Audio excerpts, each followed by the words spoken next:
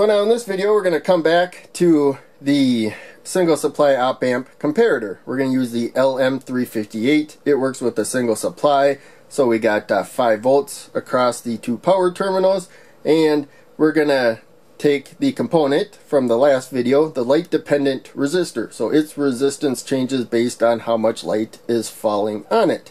And we have the same wiring we've been using a lot in these videos. A couple of 10 kilo ohm resistors setting half of the supply voltage, since half the resistance is on each side of the supply there, going to the inverting input. That's the voltage that the op amp's going to look at and compare to the non-inverting input. So when enough light is falling on the light dependent resistor, then the resistance is going to be well below 10 kilo ohms of resistance.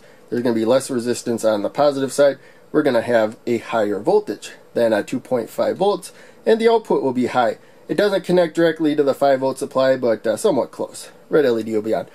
If it gets dark enough, if we get it really dark, it'll get above 200 million ohms. We looked at that in the last video, but in any case, all we have to do is get above 10 kilo ohms. So we get it dark enough, the resistance will be above 10 kilo ohms, not terribly hard, and so we'll have lower than half of the supply voltage that we set there. We're going to have a low output, which is almost a direct connection to ground. Connects to ground better than the positive supply. That's why it's a single supply op amp. But in any case, it's really that simple, and it makes the circuit a lot more interesting using a light dependent resistor.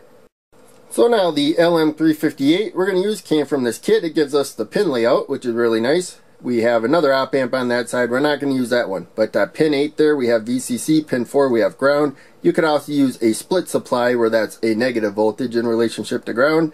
But we're going to stick with the single supply. So VCC, pin 8, positive supply, and then pin 4 down there, negative supply. You can see that little divot right there. So the top pin right there is our output, and the pin below that is our inverting input, and the pin below that is our non-inverting input. So on the schematic, I had the inverting input above the non-inverting input. Sometimes the non-inverting is above the inverting, but when it comes to the op amp itself, they don't move, and so you got to make sure you pay close attention in case the schematic has them flipped, that you don't also wire them up as they are flipped. And so here is the circuit. 10 kilo ohm resistor right there from the non-inverting to ground. We could use a different value, and so lower value would help hold the voltage lower longer, and higher value would help hold the voltage high longer. The light dependent resistor comes to the positive supply. We could also swap which side the light dependent resistor is on. With all other things being equal, it'll just change when the red LED and the blue LED flip, and it'll also change the exact voltage. So it won't be exactly the same, but in any case, you may have to fiddle with it a little bit to get exactly what you want. But in any case, we have our fixed voltage there, 2.5 volts, 10K to negative, and 10K to positive. And again, with the LEDs, the output, one of them heads towards the negative supply, so that one lights up when the output is high. Comes up here, 220 ohm resistor to the long lead, the anode. You have to put it in the right way for it to light up.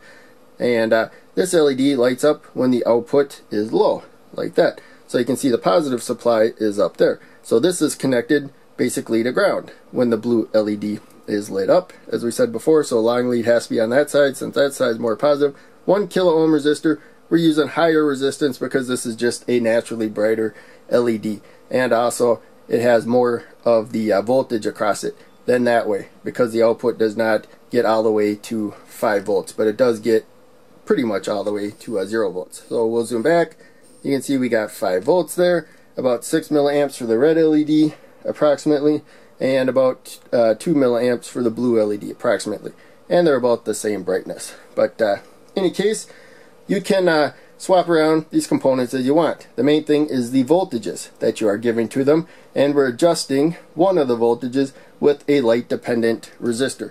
And so by adjusting the value of the other resistors, we can get those exact voltages changed or whatnot. There's a lot of modifications that you can make to it, but that would make for a really boring video, probably even hard to understand.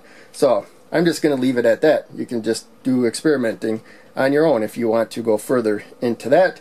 But the light dependent resistor makes a lot of basic circuits a lot more interesting. So that's why I wanted to introduce it now. And we'll use it in a lot more videos in the future. So hope you enjoyed. Make sure you check out one of the other videos I'm posting. Click like, subscribe, the bell, all that. Donate Patreon if you can. That helps out the most. I got a link down in the description. But just watching the videos helps a ton. So thanks for that. I will see you in the next video.